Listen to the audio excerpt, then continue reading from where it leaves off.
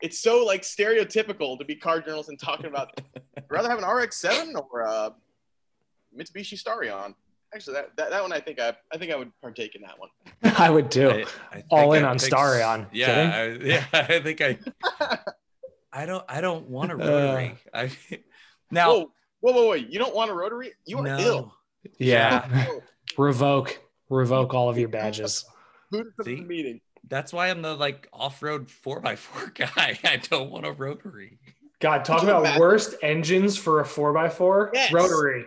That's it. We have the answer. That's why I'm allergic to the crawl ratio. The crawl ratio would have to be like 300 to 1. You get 9,000 RPM to get any torque. And then to get real speed, you have to have. Oh man! That's horrible. That's filed under worst project ideas ever. Exactly.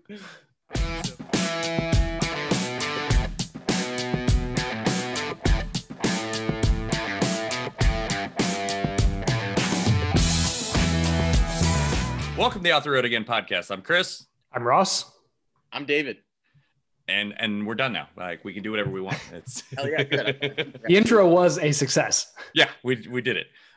Show about anything and everything off road. I feel like I've seen like other podcasts and I've been like, wow. I thought we were pretty specific, but then I look at their titles and I'm like, oh, they got more specific than we did. So like part of me is like, I want to talk to them, but also like, is their audience smaller than us? Because they went even smaller in a niche. Oh, it's never ending. There's podcasts out there where people listen. There's like 5 listeners. Yeah. So or none. We got more than 5. I know that. We have more than 5. It's on the rise, actually. So David, you picked a good time to come on. We're climbing. Hell yeah. I'm ready to help you guys build. Catching the wave. Oh, it has been an interesting run lately. And we've been off for 2 weeks from recording. Look, you can't be off for 2 weeks if you're trying to rise. Well, no, like the shows have posted, but like Ross and I haven't seen each other in 2 weeks. We doubled down and got a bunch of shows recorded in advance. Yeah, we learned from everybody that's come before us. Yeah, there were like 3 weeks of like I was out a week, then we were in town, and then he was out for like 10 days. So it was like the week we were both in town, I think we recorded 4 shows. Oh God, it was crazy. It was a lot. So David joins us from Jalopnik still? Yes. You're like the last guy still there? Jason Torchinsky. That's right. Torch still there. Yeah. So of course, forever. Raphael's still there. Yeah. We got a couple of OGs left, but it's a good deal. And we're not related, we think. Yeah. No, I don't think so. Somewhere. I'm in Kansas City. So you're like Ohio based, right? I used to live in Leavenworth. See, that's why I don't know. It's a maybe. Oh. Now, I will say that I was born in Germany and I grew up there when I was a young kid. But I moved to Leavenworth when I was 12, not because of the prison. My dad was in the Army. Well, because of the military, yeah. So I actually love that part of the country. So you just got some points in my book. I commented on a guy's post the other day on Instagram, or I like quote tweeted his, I said Instagram, Twitter post.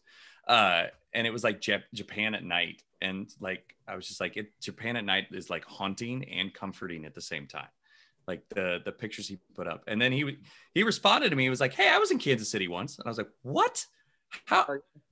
Like, you're in Japan, but yet I have a friend who lives in Japan now who was in Kansas City for a long time. Kansas City deserves more love than it gets, I will say. It's a great point. It is. I heard a stat the other day. There's expected to be 500,000 people to move here in the next 2 to 5 years. What's the current population? We're only like 2.3, I think, for the metro area. That's a huge swell. That's right. Your traffic will be noticeably different. Well, we have a good layout for traffic already. So as long as like they continue to adjust as people get here, like it makes sense. When I moved to Florida, I was furious because there was nowhere, like you couldn't like hop off and get a different highway or something. Like around here, like the whole city's in a circle of interstate. Like there's always another option kind of thing. Florida, you're doomed. Yeah, we just did the Florida ordeal. Yeah. I'll tell the story later. Yes, you will. So I that's a fantastic background. That's about all it is at this point. It's a prop. Yeah, but like it's one of the greatest props ever. So paperweight. I want to jump through new stuff real fast. Because I want to get to that as soon as possible. So since we've recorded, GMC Hummer SUV was released image-wise. I think it looks better than the truck. It's more proportionally satisfying. That's what I was thinking. Yeah, the question is anybody going to buy it at that? It's just such a random. I don't know. It's the price is so high. I don't know. Is Hummer kind of played out as a brand? Is it ever going to be what it was? I don't think so. I think it'll be hard for it to like be what it was, but they're like trying to capture the nuttiness of Hummer by going green. It does look good. Yeah, it looks better. I think it looks better than truck by a lot. I agree. I'm not problem sold on it in general. No, but the problem is that they're going after a green market with a vehicle that if it was, I don't know, 25% smaller and 25% lighter would satisfy those green needs substantially better. Yeah, so, I agree.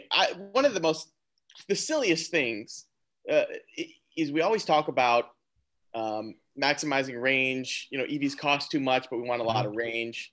With gasoline vehicles, it's like get MPGs as high as possible. So there are two sides of that coin. There's to make that happen, you can make your powertrain more efficient, which is what everybody seemed to spend a lot of time doing, or you can reduce the energy needed to move your vehicle, right? Make it smaller, lighter.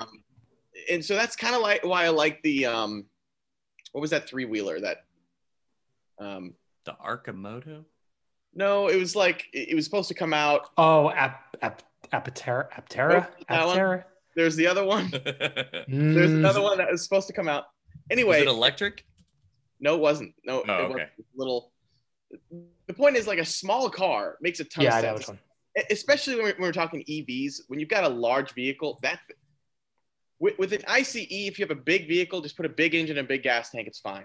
But with an EV, you got to make a huge battery, which is your cost. That is your single most expensive thing.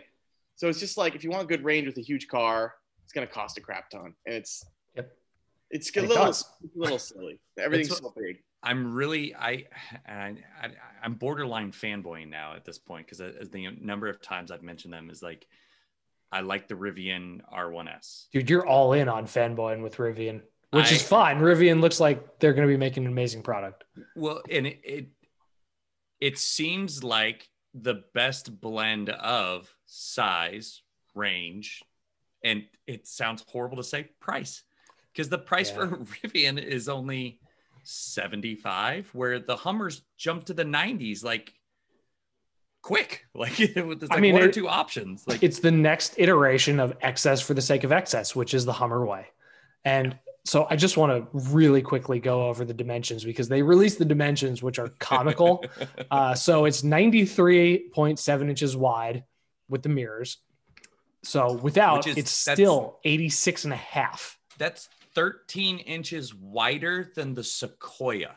Yeah, the Sequoia is 80 inches wide, mirror tip to mirror tip. Probably wider than a smart car is long, I would guess. Probably. 100% yes. How long is the wheelbase of my Miata? it's pretty. You're like 113, Ross. No, the wheelbase of my car, of my 2013 Miata, is 91.7 inches.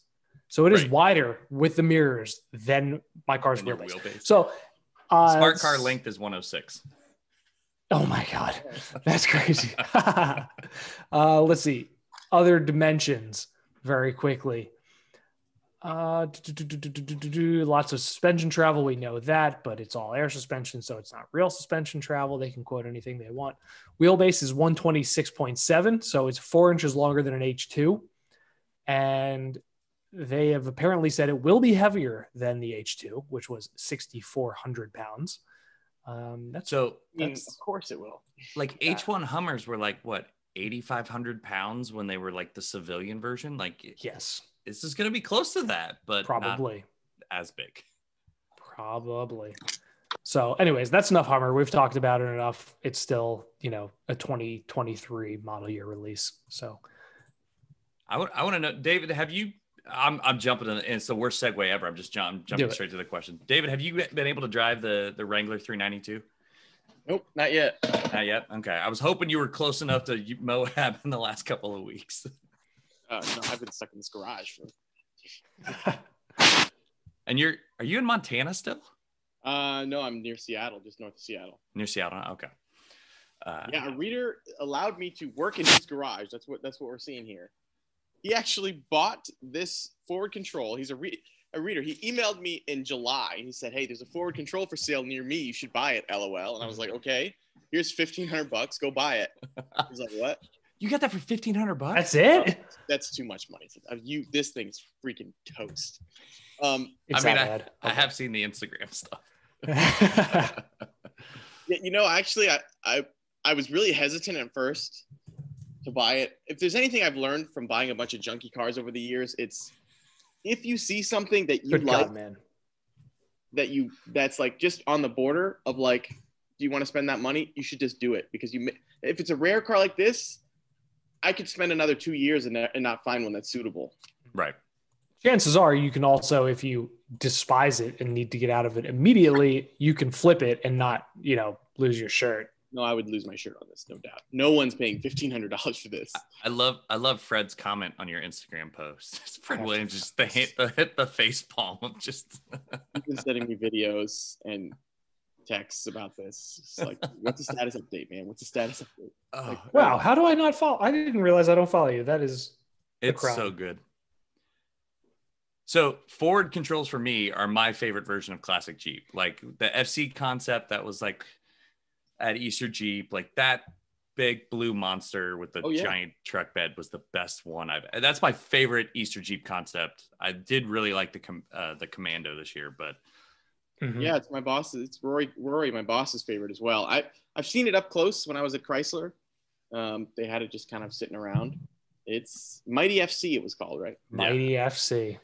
The interior on that thing was unbelievable too. I've also seen somebody Photoshop it into a van, and I was like, well, hold on. Let's stop, because we need to consider this actually. Looks better than that. What was that thing we were looking at the last few shows? I can't even remember. Oh, canoe. The canoe. The canoe. Yeah. I like the canoe. Oh Lord. Oh man, David, that's Where do you get classic Jeep truck seats? Oh, you go to a junkyard, grab a random seat, and make a bracket for it. Hope it fits or fab it up. It's called fabrication. Damn, dude. Yeah, that's. I love it when there's plants growing out of them. Yeah. Sorry to the audio listener. Like David's pushing on panels of his forward control, and everything's wiggling, which is not a good sign. Yeah. Oh, the bed. We're not helping him. I know the video watchers here are going to have a good telling, but there's a lot of rust. Yeah, it's Do you know the history behind it? Is there a story? There's not that I know of. That the guy who was selling it. He was selling it. Apparently, it had sat on a farm for probably a couple of decades. Looks like it. He bought it from someone for $500 and flipped it to some fool from Michigan for $1,500. When I got here, can I show you some yeah, let's do it. We don't normally have the guests give us a walk around while we're talking to them, so this is great. All right, so the thing obviously didn't run when I bought it. Wasn't even close. The engine did turn over. I did a compression test. Compression should be like 100 to 130 or so on this. It ended up being between 0 and 30 across all 6 cylinders. Oh. So I'm like, well, I hope it's not the piston rings, because I'm not about to pop some pistons out of this thing. Where does the engine live in that? So the engine is in the doghouse, right there between the driver and passenger. And I always thought the doghouse would be an excellent place for it. You get to basically hang out with your engine while you're driving it. It's freaking epic. And if it's cold, you can basically have a garage built around your freaking genius. But actually, it's terrible. It really is. You gotta like, you're on your knees on this metal thing. I really should put a pad down. You need a pad, yeah. And then, and also, how do you even get in this thing? It's like really high, and then like, yeah. Okay, so that didn't sound good at all. Let me show you all the motor here. So David is now in the Jeep for the people listening. For you audio folks, I am inside the Jeep, hanging out with an engine that sits between the driver and passenger. Oh man. Okay, so there are these two covers that cover the engine. You just lift them up, and boom, you've got your motor. Now, I took the cylinder head off, and I discovered some valves that were stuck. You can see they're really rusty and crusty. Oh man. So anyway, I'm going to be lapping valves by hand tonight. It's going to take forever. Oh boy. Man. Yeah, here's a little look at the rest of it. The floor is a little janked. Windscreen is cracked. So it's got nature's air conditioning with the rust holes in the floor. Yeah, I saw that. Ambient cooling, it's the best kind. Ambient cooling. And if you're getting too much cool, then you just take the cover off the engine bay, and there you go. Yikes! What engine is that? That is a Continental inline 6 flathead motor. That is, as I understand, a military engine. Okay. Made by the company Continental, which built engines in Detroit. I've actually walked through their abandoned plant, which is right next to the Jefferson North Assembly plant where they build the Grand Cherokee. Okay. This is a big abandoned facility. Says, I think there's a tower that says Continental. Anyway, that's not really relevant. But point is, yeah, it's actually a really cool engine. Flatheads are awesome. Yeah. Well, Continental Motors. Yeah, I mean, the parts availability could be better. I have to be honest. Like a Willys design, that would be great. That would open the options up substantially. I mean, it's wild, but at what point is it easier to just pull the motor out? There it is. And just work on it on a stand. Wow, that is abandoned. Yeah, it is. So, it's also Detroit. You can actually, like I said, abandoned. You can go to the base of that tower. It's it's filled with like old ashes and whatnot. You can go on. Yeah. Anyway. I like abandoned stuff. Yikes. No, thank you. Scary. So I'm assuming once you saw this thing, the immediate goal and the end goal might have, if nothing else, moved back on their timetable. What is there a new goal with the condition in mind, or is it just get it running? And I mean, the goal was to buy it and drive it home. Then I mean, if I could pull that off, basically I'm just running out of money at this point because yeah, like I'm going to be sleeping in a Land Cruiser probably for the next 5 days. I've been in a motel because I have to write, so I need the internet. Wi-Fi. Yeah. Land Cruiser doesn't yet have Wi-Fi, and my phone is just not working out so hot. The plan now, I'm going to be living in this Land Cruiser, parked next to maybe McDonald's. Of course, I need to get a power inverter as well to charge stuff. But yeah, the plan at this point, given how bad a shape it's in, I think the clutch might actually be stuck, is to get it running, get it sort of driving, and then tow it to an off-road course here in Washington and just off-road the crap out of it. Because the bar for an off-road vehicle versus a vehicle that you're taking on the road, it's so much lower. Like you can take, like it doesn't be remotely, it doesn't have to handle well at all if it's off-road. Right. Yeah. So yeah. As long as the steering somewhat translates to the front end doing something, you're good. It barely does, but like fine. Barely. Have you off-roaded with a cab over before? Never. I've never off-roaded a cab over. Wow. I bet it'd be great. Yeah, you have the ability. It's easier to see what your front wheels are doing because you can literally just look down and a little bit behind the front wheels. Well, yeah. I think the real like you can how when you're going to an incline, you're wondering if your approach angle is quite there. Yeah. Mm-hmm. Your bumper going to touch it. You literally just look down your windshield. You're like, all right, it's not going to touch. We're good. Or for you, you just look through the floor. Like it's you've built in approach angle monitor. No, they have on. I think the new Defender. They've got the under. Yeah, It's the same thing. All this is what's like, what's the weight balance on those? Oh gosh, I'm gonna guess like. Is it like 70-30 with the engine up front? David, your audio cut out. We lost you. Dang it. Oh, no, now you're back. Now you're good. So this is the 170. Mm-hmm. This is the longer one. So it's probably, if I had to guess, 60-40 front, rear. Okay. Maybe 70-30. It's like there's not a lot of weight in that bed. Well, especially this bed. There's no metal left on the bottom of it. The spare helps, though. The spare helps. Just strap down like a high lift and some extra. The Chevy hubcap. This won't even bolt up. It's a completely irrelevant spare tire. Somebody had an extra tire that they got rid of in the back of your SC. Junkyard. That's funny. There's literally no point in this product. I just want to be clear.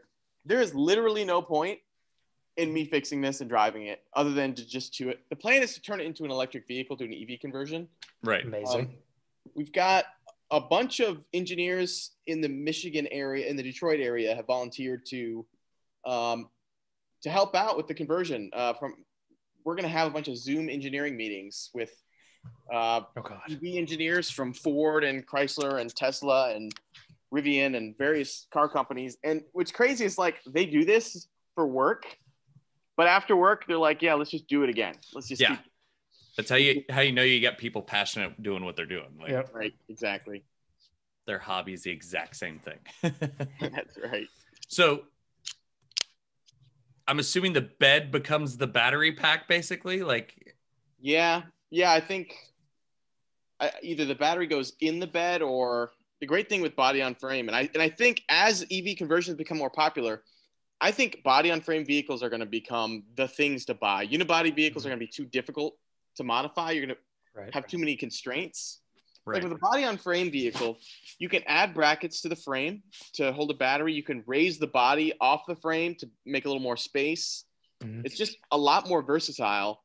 And you can do a body lift and literally just gap it so that a pack fits between the two. Right. Exactly. That's why when Chevy came out with their EV Blazer, I was like, wait, you guys couldn't fit that bolt pack anywhere else? Like, it's in the cargo area. Like, it would have fit underneath is all I would say. Don't even talk about a Blazer. Jeez. I just felt they were lazy with it. Like, just threw the bolt pack in the back. Like, yeah, there were other options for that. Yeah. Crazy. All right. Well, I mean, obviously we're curious to see where this thing goes physically and metaphorically. Yeah. If and when. Yeah. I mean, I'm going to try to get it running either today or tomorrow. Check out the Instagram. That's usually where I do all the live stuff. I don't know. There's nothing like getting an engine running that has been sitting for decades. I'll take your word for that. It sounds so lame to use the term bucket list, but like getting an old vehicle with an old engine in it and making that engine work is what I want to do. Personally, I lean towards classic mini because I'm almost 6'4". I want to fit inside of that car. Classic mini is always a good move. I think it's hilarious to have me get out of the car and then be doubly as tall as the car is. Like, I think that's great. My friend from college, he's 6'5" and he's obsessed with mini. I think you guys just like being real cozy. Well, they're roomier than they appear, is what I would say. This is true. That being said, I haven't sat in a classic one yet. You'll be fine. Yeah, that was internet research, but I also like the horribleness of the British engineering on that engine setup and tiny radiators and all of and that's why you make it electric. No, we just talked about this, Ross. The amount you need space for batteries. Right. A lot of money for that. And also money.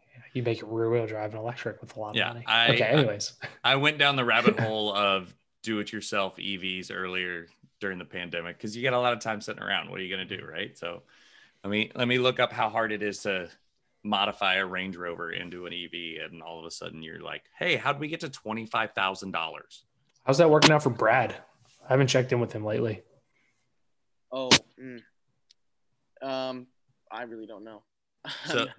So he basically bought a really cheap Leaf and he wrapped owns it. one. Yeah. Yeah, the Leaf. He like the Leaf. He seems very adamant that he's not going to buy a car. Yeah, no, he's done with gas cars. He's all in. I mean, I'm going to probably drive ICE cars until I am no longer legally allowed to. I love EVs from a technical standpoint because a lot of it is because of the newness. Mm-hmm. But from a driving standpoint, they don't do it for me really. Even like the Porsche Taycan, like, you know, the probably the most exciting mainstream EV, if I had to guess. It's quick, but it's not. I mean, if you go from a Taycan to a GT350, you will not go back to the Taycan. The GT350 is like right. It's incredible. Yeah, like one is like elevator music and one's like a freaking rock show, you know? But okay, to play devil's advocate, that's coming from somebody who's been driving since before EVs were prevalent. Mm-hmm. If somebody was, you know, had never been around cars, knows nothing about cars, never drove a car or sat in a car, and had the opportunity to ride in both of them back to back, it would be very interesting to hear, you know, what that opinion would be. But I'm curious to pick your brain about electric off-roaders because, you know, Jeep just had, you know, the 4XE's out. They're being delivered. But one of the big concepts for Easter Jeep Safari this year was, I think they called it Magneto, which they did. Jury is out on how that name fared. But 6-speed manual, electric, you know, Rubicon, everything. So, I mean, you said obviously you prefer combustion engine vehicles, but how do you feel about for the off-road purpose alone? I'll be clear that I actually, for a commuter, I would prefer an EV. If I'm commuting every day, commutes are not exciting. Like, you're going to work and back. It should be an EV that's a responsible thing, and it's quieter and more comfortable. But, like, as an enthusiast car, all day in ICE. Okay, yeah, the Magneto. I sort of poked some fun at this car in an article a few weeks ago. I called it it looks as if it was designed by a high school shop class.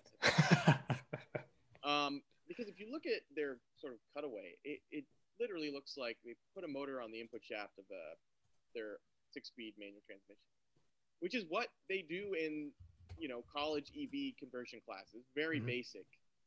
And if you compare it to anything else that's production, like, it looks childish.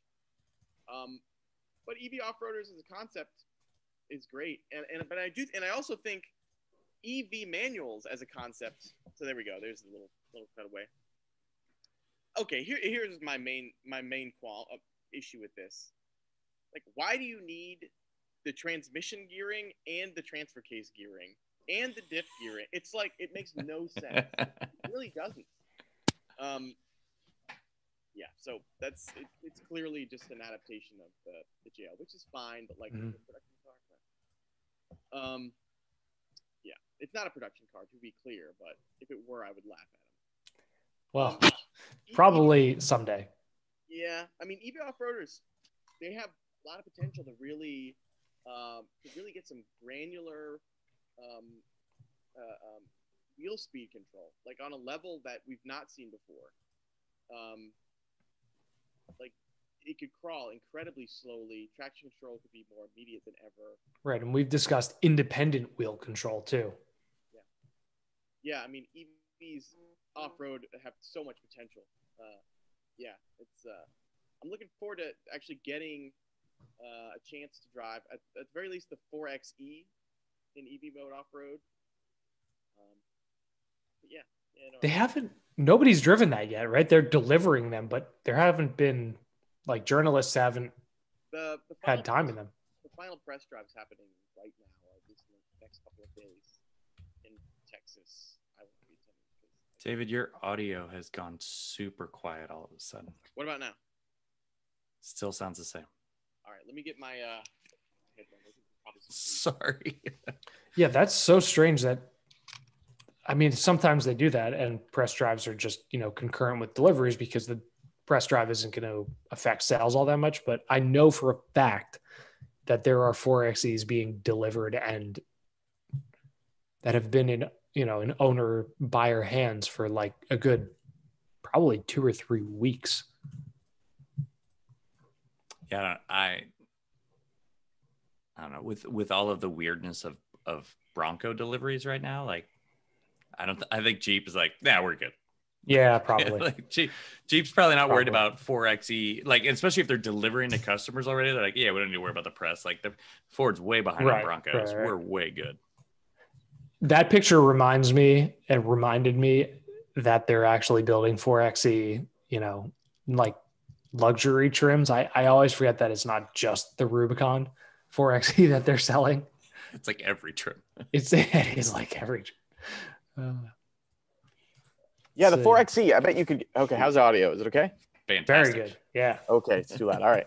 The 4xe, it could be a great deal if you get the right incentives, federal and state.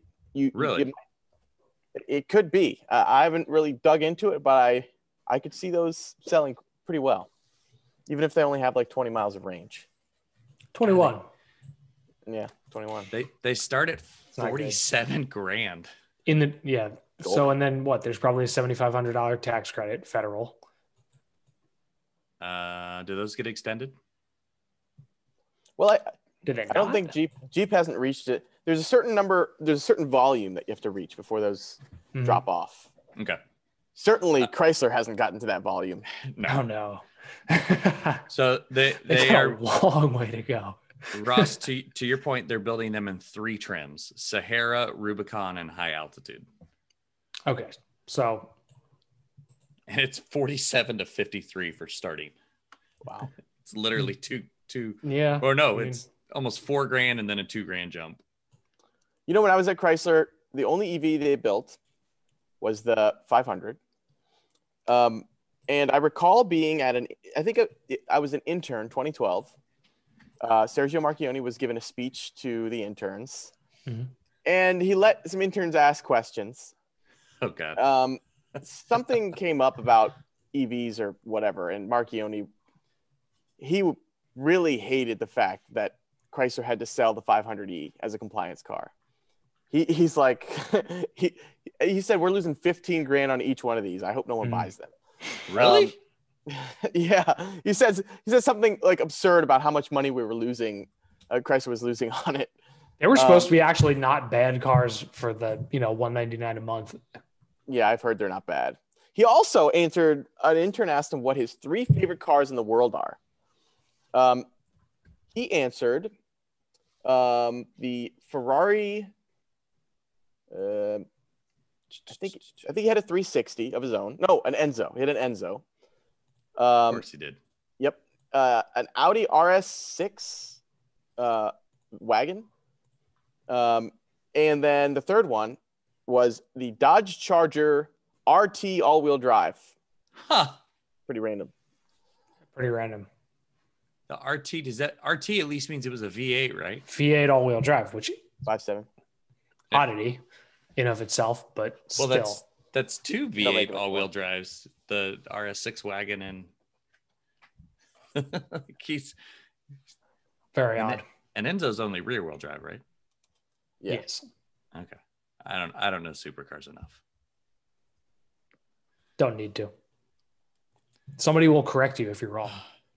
So, David, what got you started buying sight unseen Jeeps? Well, I've been kind of obsessed with Jeeps since I was a kid. I lived in Kansas when I was in high school. There wasn't a whole lot to do in Kansas. Still not. Yeah. Especially in high school, like we would basically just go off-roading along the Missouri River floodplain. Yep. All the time against, like, our parents told us, like, they forbid us, but we did it anyway. As you do in high school. And it was a ZJ Grand Cherokee 98, bare stock, totally stock, full-time transfer case. It was fine, but we beat the crap out of it. And it was those adventures with my brothers on the Missouri River floodplains that got me into Jeep. And I was like, okay, I'm trying to work for Jeep when I get older. So I studied engineering, somehow met the right people, ended up getting to Chrysler exactly when the JL program started. Really? Yeah, right when I got there, they're like, hey, we're starting the JL program. Who wants it? It was me, and we had a bunch of team members. And they were like, okay, here are all the programs we're working on. We got Pacifica. We've got the K8, which is the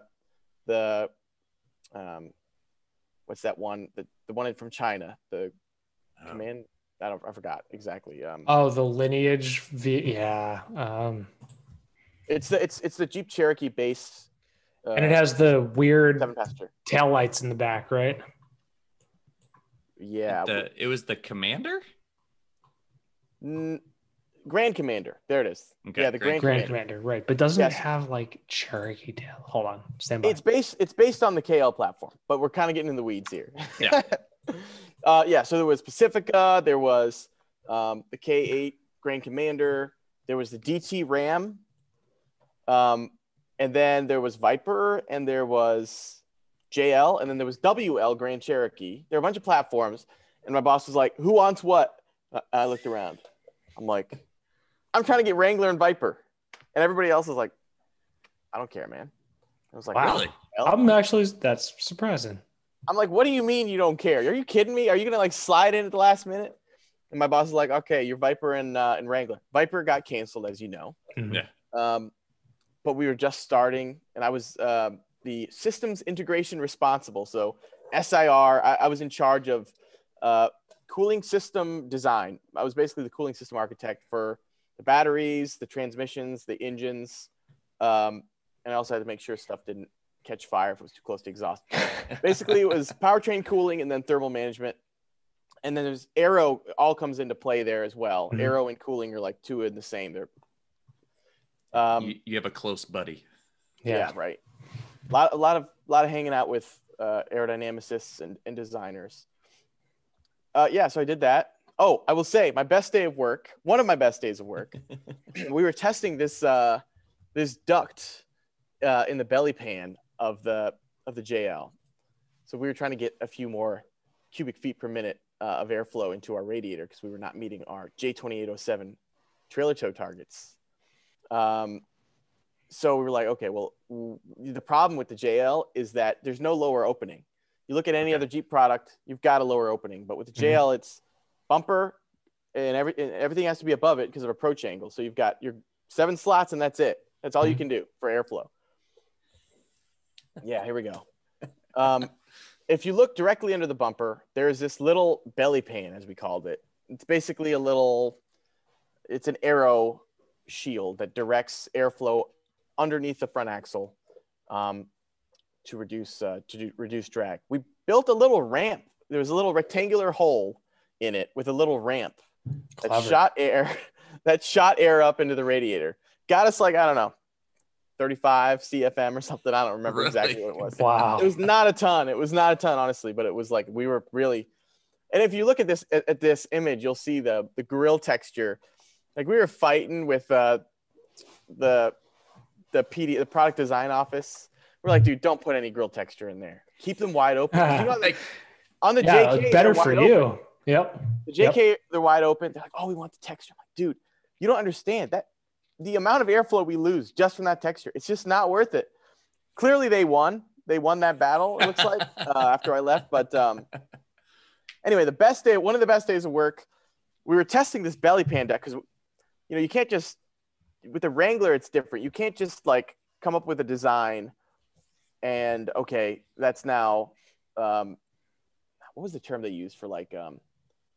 There was a term used at Chrysler that meant like it's official now, like it's now officially part of the program. It'll come to me in a second. And it wasn't canon.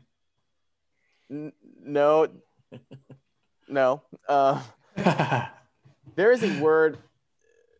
Anyway, it'll come to me. But you can't just do that because you have to test it to make sure that it's not going to be a detriment off road. So we built an SLA, just sort of a prototype part, and we mounted it to a JK.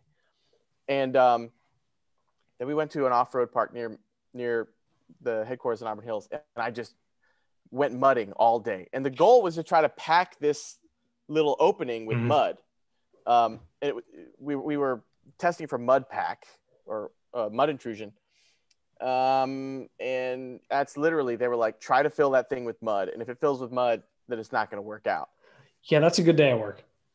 I couldn't get it filled. You know, I have to say, mud gets everywhere, but you know where mud doesn't get when you're off-roading? The place you want it? Doesn't get right directly below the front bumper. It doesn't.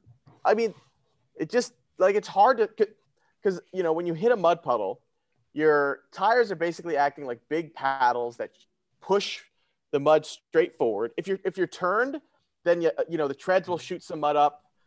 But like, it's never going to get directly below the front bumper. It's not going to happen. So it actually passed, though it never became. Never thought about that. Yeah, didn't make it to production. That's too bad. Searching like crazy for lower front end photos, and there are not a lot. I was searching for crazy words Chrysler uses for official. Yeah. No, it'll come to me.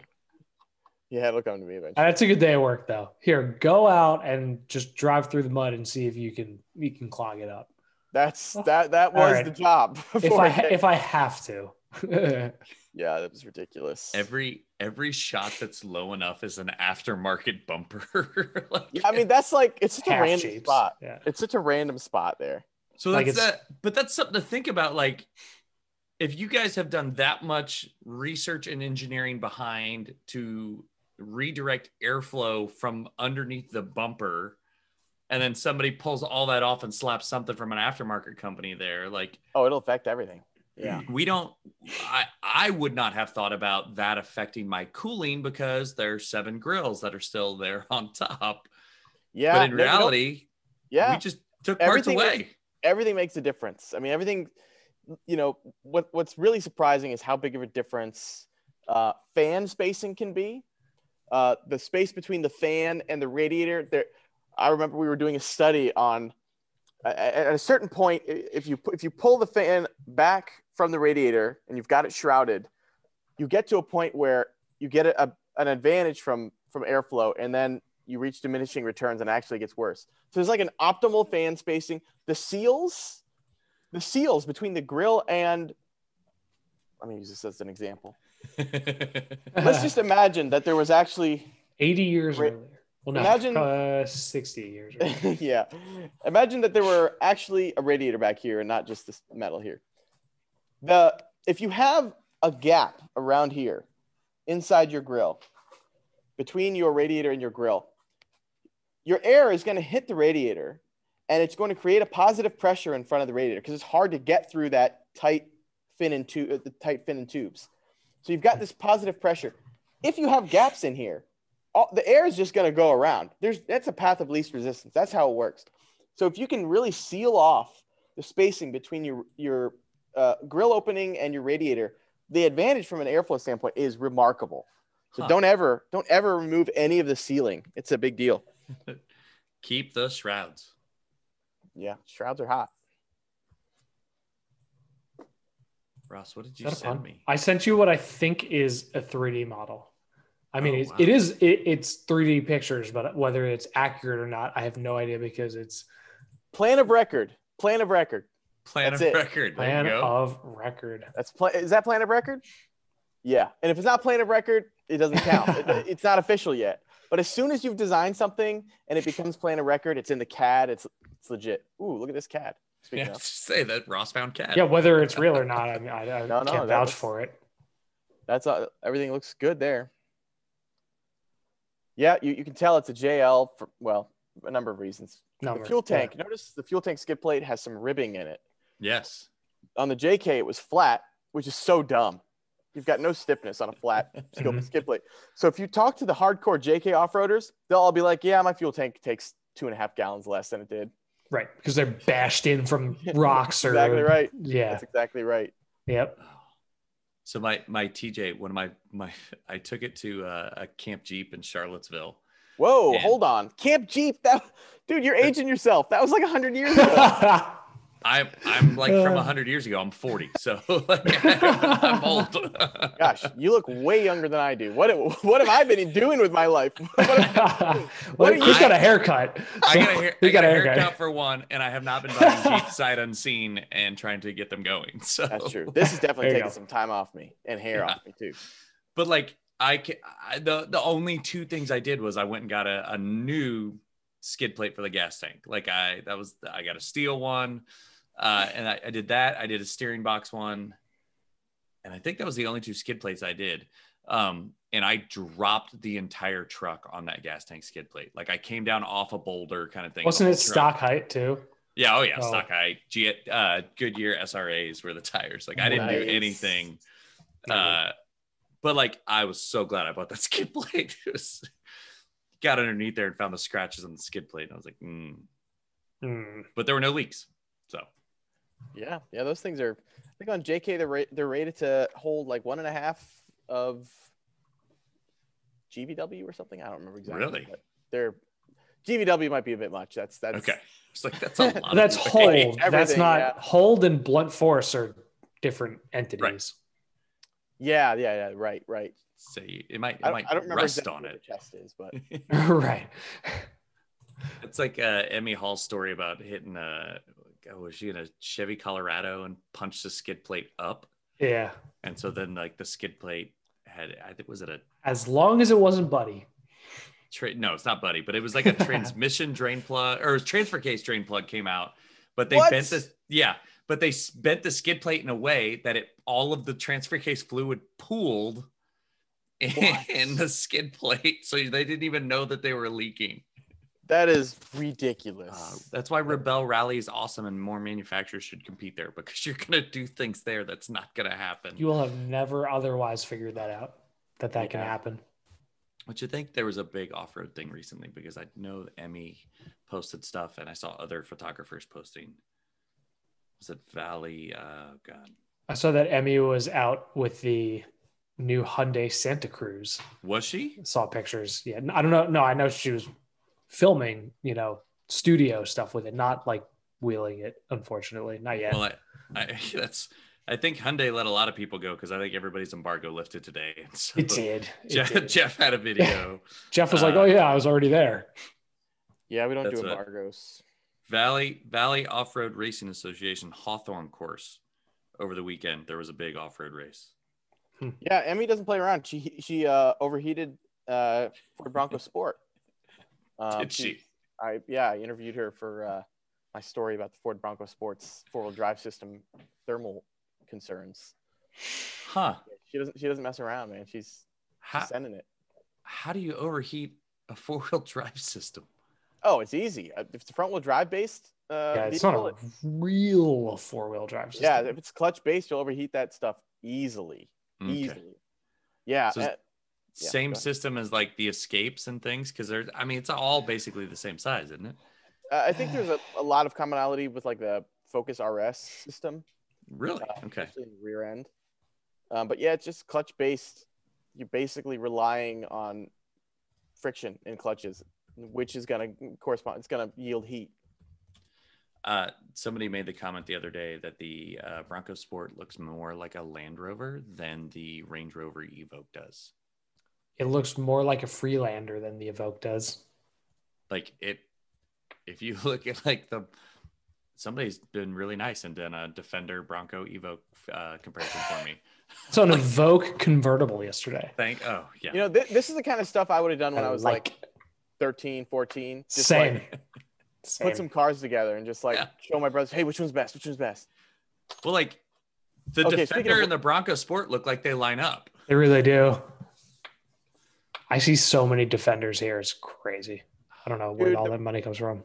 I think the Bronco Sport's going to sell. Just ridiculous. I bet you it's already selling really well.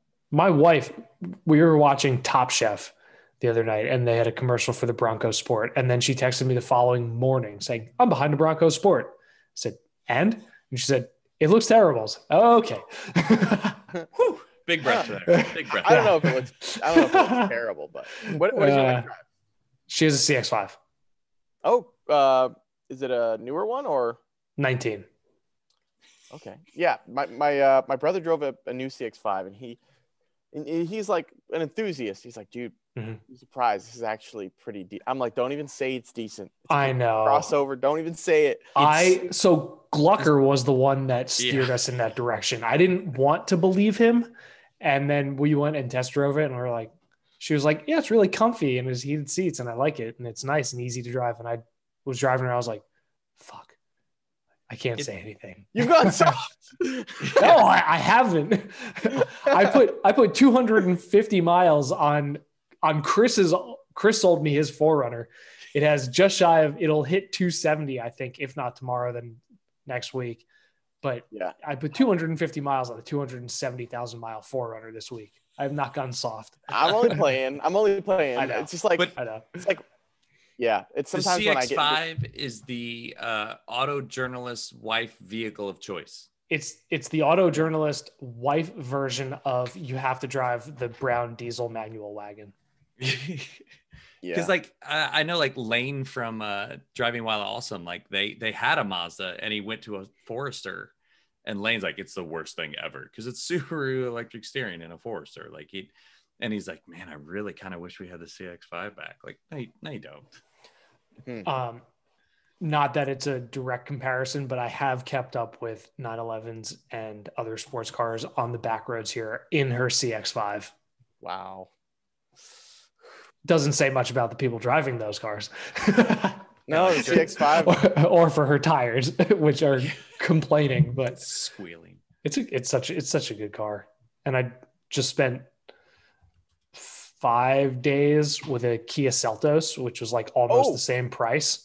And I mean, all right. So it's good. It's very good. There's a ton of car for the money, but there were a bunch of things that just, it was a 2020 model year, not a current model. And it felt like there were a bunch of systems that were almost there, you know, like there were a lot of things they included to check the boxes.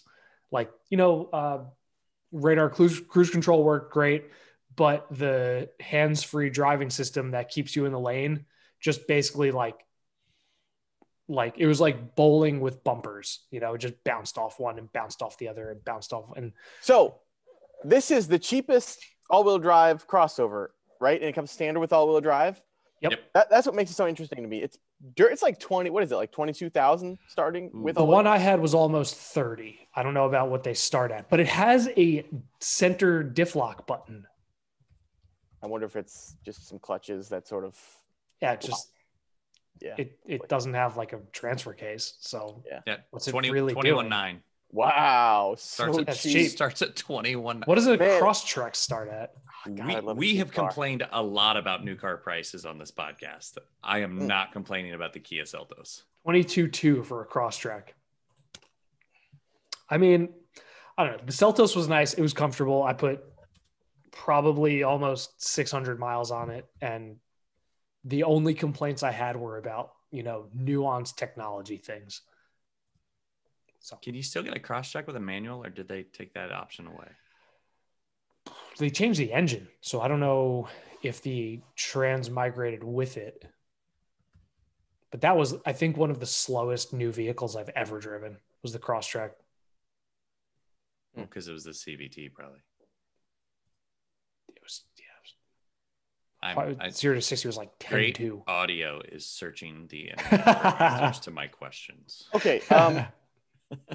So Chris, you're in Kansas City. Ross, you're in Connecticut. Okay. Mm-hmm. And sadly, both. Well, I don't know anything about this podcast. Like, I really don't. Like, I think I asked you if you were like involved in any sort of like. You asked what our affiliations were. Yeah. Right. Trying to make sure you're not like, you know, funding any like strange. Yeah.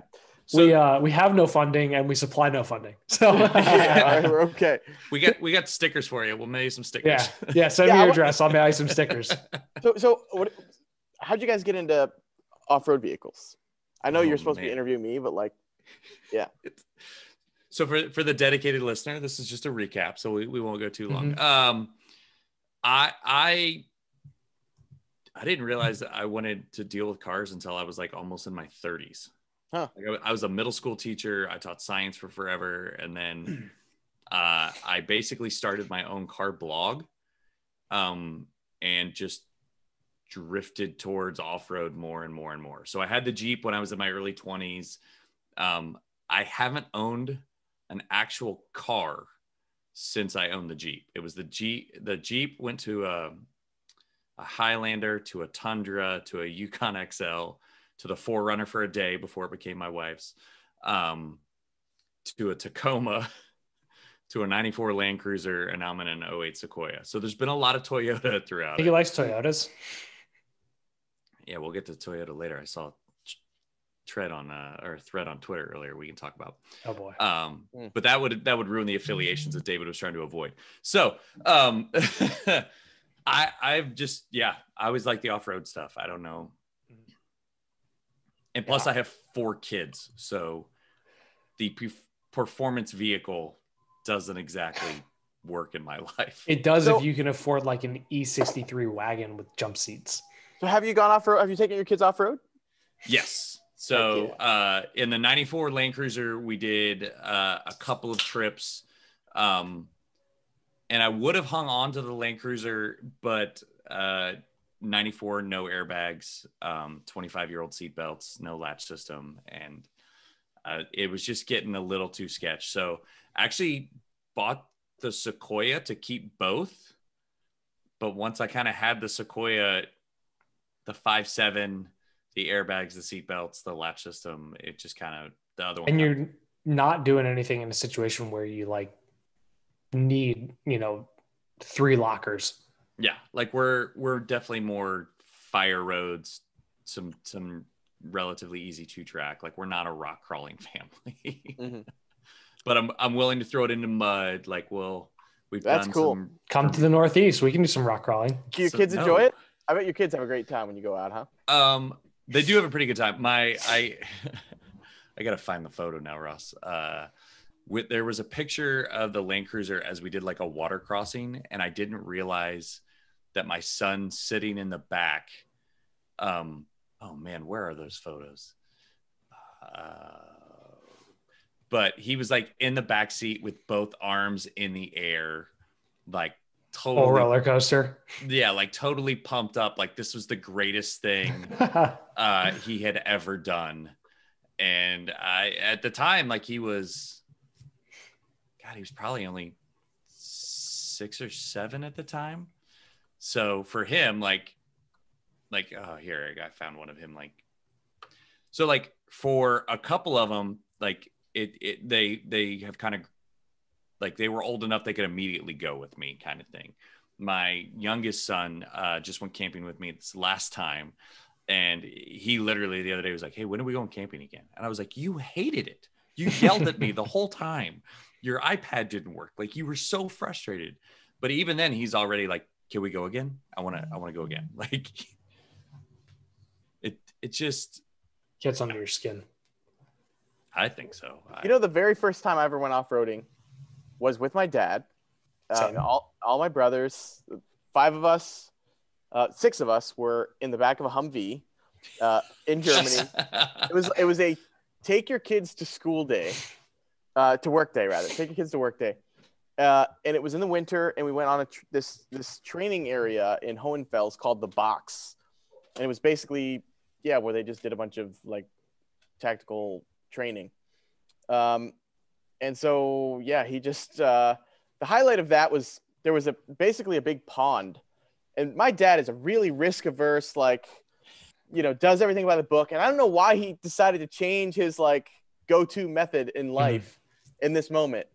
He said, everybody step out. I'm like, what do you mean? Why are we stepping out? And he got it stuck in the pond. And nice. Nice. Oh, look at this. That's my kid in the back with his arms in the air, just having a blast. It's pretty funny. So that's also the Arkansas River in western Kansas that's never supposed to have water in it and had water in it the 2 days we were there. That's cool. That's great. Nice river crossing. Yeah. It's very, very calm and mellow. All right, Ross, your turn. Let's hear it. Same thing. My dad was exactly the same. Identical. No, my dad, he had, a few off-road vehicles prior, but he bought a Wrangler. He bought a YJ new in 89, a couple years before I was born. And then I was probably 3 or 4.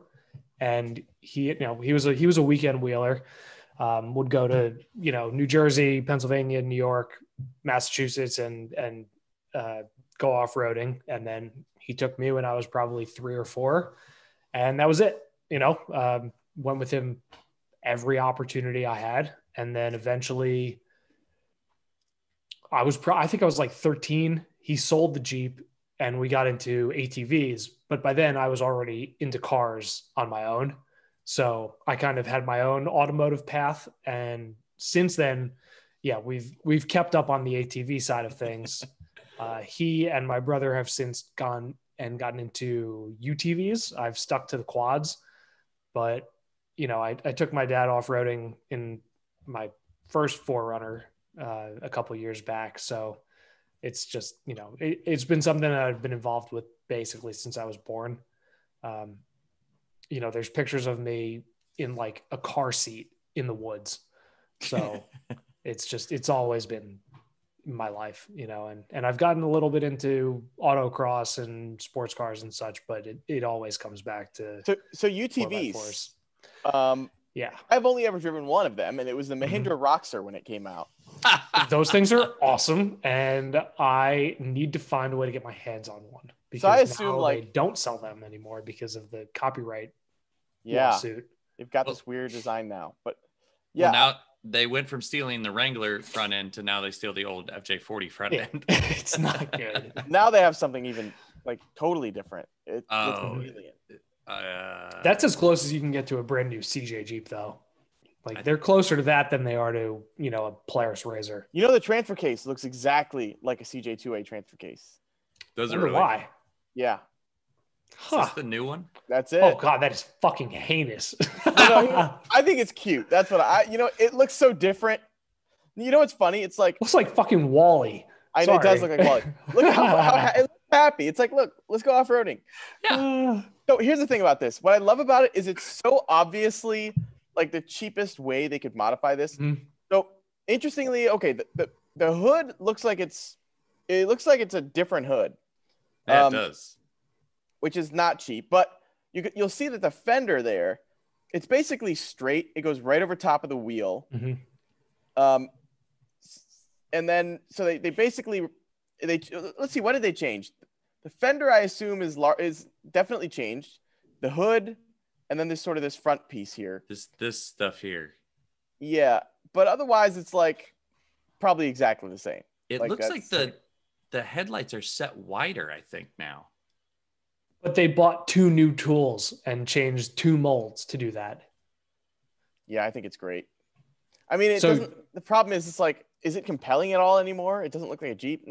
I don't know. No. If you could convert it back, I think you could convert it back, though. Oh, that's so good. The Jeep version's definitely better. It's so good. So I take it you enjoyed it? Oh, yeah, it was great. I had a great time. Diesel. Manual transmission. Manual. Yep. There was some really silly stuff that, like, man, like the park brake runs into the shifter. Like, it's just like a lot of, and then there's no rear seats. The early ones, there's no rear seat. So, like, if you put it in reverse,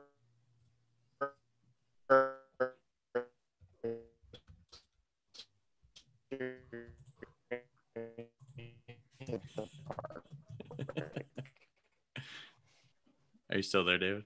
Still there. I just left flat, awesome, solid axles, diesel, manual. What more do you want? Yep. How much is a Roxor? Seriously, I think it was like 20. They were like 17 and change or something when they started, I think. Okay. And how much? So, David, we $16,000. We had on Kevin Ray from UTV Driver. And I was convinced that I think I know which direction I'm heading next. Would be a 4-seater Yamaha R-Max. Just but need that's 25 G's to get there. That's the problem, though. So how do you? So how do you justify UTVs versus? So I'll tell you how my father justifies it. My dad justifies it because, I mean, given he bought all of his machines used, so it's not like he's, spending even $15,000 on them. But his mentality is, at the end of the day, if it breaks, when it breaks, I put it on the trailer, I trailer it home, I fix it over the weekend. I don't have to rely on it to get me back from the trail or get me to work on Monday morning, Yeah, you can really rip it, right? Without any consequences, really. They are, well, no, they're not as consequence-free as you think they are. Oh, yeah? It doesn't work like that. Remember, he said he did buy the used one, so somebody else has beat on it first. Well, not just that. Like, I mean, you can maintain them all you want, and you can still, drive it. We went up to New Hampshire a few years ago, and for reference, I did like 230 miles on 2 days on my quad, which was unbelievable and exhausting in a way I didn't know it could be exhausting, but it was amazing. And my dad's driver's side rear axle let go on mile 6, even though we had done like a full inspection the night before we left, so they're not consequence free, but the reality is like, they're just getting more and more prevalent. If parts had been available at the time, you probably could have fixed it in the parking lot that morning and been back on the trail that afternoon. And even so, we were 9 hours away in North New Hampshire and just dumped it on the trailer, and that was it. Versus once upon a time when I was a child, the rear U-joint let go on his YJ, and we drove it home 4.5 hours in front wheel drive, which is fun. Wow. No, that's a classic move. But I will say, drive home. But I will say the beauty of a U-joint is like, you literally just need a tiny U-joint and a rock and like maybe some pliers. Yeah. If somebody has one. Well, yeah, you got to take a U-joint with you to the trail. Okay. This was like 1995. Like we didn't prepare, we just drove there, and this was pre-preparation, dude. Like the preparation level, honestly, and probably because of the prevalence of the internet, people prepare in ways they never did before. Like when was the last time you heard of somebody getting a vehicle stuck on the trail and having to abandon it and go back and rescue it? That used to happen all the time. That used to happen all the time. I got a and now it's like for you. Okay. That's group. Yeah, but that's like super specific. Now it's like everybody has U-joints, everybody has tie rod ends and ball joints and emergency rescue shit for when things go wrong. Kinetic ropes. Yeah, or max tracks and crazy power winches versus in the night, like when I was growing up, and I'm sure the same thing with you guys, like you went into the woods, you had a high lift jack. If something went wrong worse than that, it was every resource you had to either get the vehicle out or get yourself out. You call a buddy up and they show up. In high school, we had one guy. He was our go-to buddy. We got into some shit. We got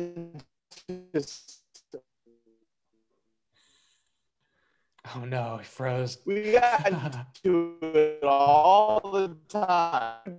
And if you would come out, that's your dude right now. Okay, David, I got bad news. Yep. You froze as soon as you started to say thing because the internet was bad. It looks like you're almost back. All right, how are we looking? Okay. Success. Basically, now you're back completely. Yeah. In high school, basically, we had this dude who we could call in the middle of the night. He had a YJ, and he knew if he was getting a call at midnight, he was heading to his YJ with a tow strap. But everybody needs that person, Yeah, 100%. Those yellow toe straps, I feel like have done so much work. Oh man, with the metal hook on the end. No, don't get the metal hook. You gotta get the loops. You get the 90s, the two loops. That's what we had. Yeah, the two loops are so much better. Valid and it's like points. 20 feet long, a couple inches wide, and that's how we got Jeeps unstuck. Yeah, what a world. Crazy. Well, sweet. Yeah. Dave, do you have anything that you want to promote? Is David still there? He's moving. He's thinking. No, just read my articles on Jalopnik. All right. I don't know what's going on with the internet. I'm working in a garage somewhere in Washington State. No, I've got nothing to promote other than if you would like to see a man try to get this FC running after sitting probably 20 some years. And the goal is to take it to an off-road trail. The clutch is stuck. The engine has no compression, and I have about 6 days. So if you're trying to see this, check out my Instagram, check out Jalopnik. Otherwise, that's about it. Sweet. Well, I hope it works out. Yeah, definitely. We're rooting for off-road trail. Mm-hmm. Yeah. We've watched enough dirt every day to see one, like if it can make it even a little bit on the trail, that counts as being on the trail. Yeah. It's a fact. It's a fact. So sweet. I'm going to wrap up the show. You can rate and review us on iTunes. You can like and subscribe on YouTube. This might be an episode where going back and checking the video is important because there was a lot of video stuff that made a lot of sense there. David is at David N. Tracy on Instagram and Twitter, right? That's right. Mm-hmm. Okay. And you can read David's articles on Jalopnik. Ross and I sometimes write stuff on Hooniverse. Sometimes it's Kia Seltos review coming soon. Is it really? Yeah, promise. Good. I still need to recap the snow trip on the Toyos and but youth baseball started, and so now like my world is drastically less free time because now I have 3 boys. Like if you saw my schedules on Tuesday nights, people would puke. Ross is at the one from Friends. Yeah, I said it right. Not like the one from Friends. Not like the one from Friends. Damn it. I'm trying to figure out something to change it to because I'm sick of typing that shit out every time. Well, I only have to type NO and it prompts me and I just tap you. You guys are besties. There's a lot of tagging going on. Yeah, there's a lot of we don't cross the streams. And I'm at Overlanding Dad. Not to be confused with Overland Dad, but if you want to go follow that guy too, definitely go follow that guy. He's got a 200 series and it's amazing. I don't have a 200 series. Get him on the show. I have a 100 series. That's true. We didn't even talk about it. Holy shit, we didn't talk about the 100. Yeah, there it is. It's great. It's been doing its job, right? Oh, it's been great. It's quite, if its job is sucking ridiculous quantities of fuel while being very comfortable and reliable, then yes, it's doing its job. How bad is your gas mileage? I'm at like 14. That's what I'm getting. Okay, yeah. So. And he weighs more than you, Ross. I know. As in the Land Cruiser weighs more than the Ford. I don't actually know David or Ross's weight. I probably do way more. I don't know. COVID wasn't so friendly. Sweet. That's the show. We did it.